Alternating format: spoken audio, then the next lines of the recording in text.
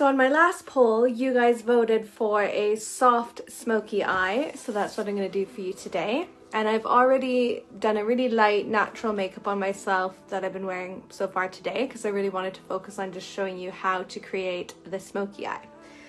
So the first product I'm going to use is the Charlotte Tilbury Rock and Coal liner, and I'm going to just start by intensifying my lashes by going back and forth from underneath, and this little trick just makes your lashes like really thicker and longer. So I use this trick a lot. It's really good for all eye shapes, because even if you have hooded eyes or you have smaller eyes, you don't have a lot of space on the top to do dark liner, this is a really good little trick. You can see it just doesn't actually look like I'm wearing liner from the top. It just makes my lashes look thicker and longer. So there's a lot of different ways to do a smoky eye, and I don't ever really like my eyes being personally too dark. So I'm going to try to do sort of a softer version of a smoky eye. And I'm going to start by using the Mona Lisa, which is a cream pot by Charlotte Tilbury. And these are super easy to use. They just literally glide on, their cream texture. You can just throw them onto the lid without too much precision. And this shade kind of already instantly gives you a little bit of a smoky color. So I've gone all over my lids, super easy, 2 seconds. And now I'm taking a clean brush, and I'm not blending on the eyelid because I want to keep the color, the intensity, but I am just kind of blending out the edges. It doesn't need to be perfect at this stage because I'm going to add an eyeshadow palette anyways and kind of build onto my look. But this just creates a really easy wash, a really easy base that anyone can do. And just go back and forth. Again, really important, I applied with this brush here, and then I'm blending with a clean brush. And I do most of my blending with no product on my brush at all. You're just kind of blending out what's left over.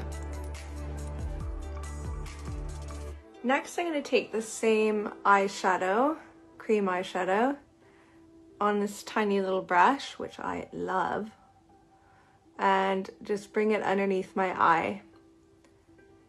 It's really his preference if you want to bring your shadow underneath your eye. Some people like to make it really smoky underneath the eye.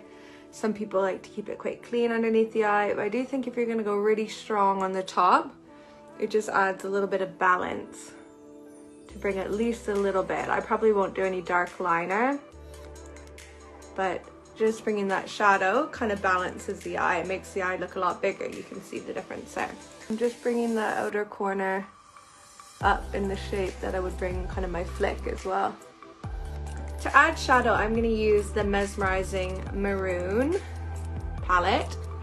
And I've just taken the highlighter shade and I'm going to put it just underneath my brow bone. Then I'm going to go into this kind of deeper matte tone into my crease. It's easier for me to look in the mirror. And so I'm going to do sort of a smoky eye that has a sort of purple tone to it because my eyes are green, kind of green and blue and yellow in my eyes. This will really enhance them.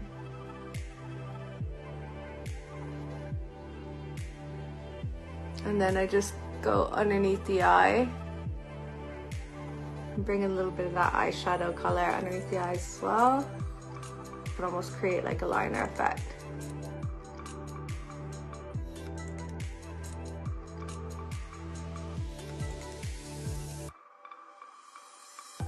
And I always like to bring a little bit of light to my eyes, so I'm going to use the lighter color in the palette and just use my finger.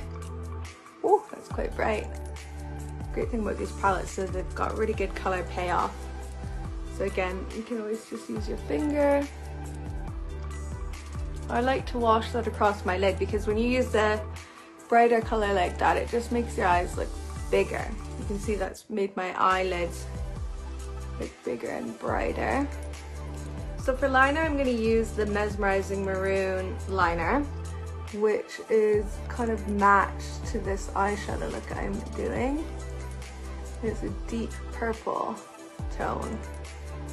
So obviously with the smoky eye, you can really make it however you want it. You could do it with black to intensify it even more. You could do brown. I kind of thought I'd stick with this purple vibe and really try to make my eyes look as green as I can. And that's kind of how I do my eyeliner, always with your eyes open. For mascara, I'm going to use Legendary Lashes. And this is a great mascara when you've done more of an evening look, because it really gives you that kind of false lash effect. I wouldn't really need to add lashes after using this because it really pumps up your lashes and gives you definition and volume. See the difference?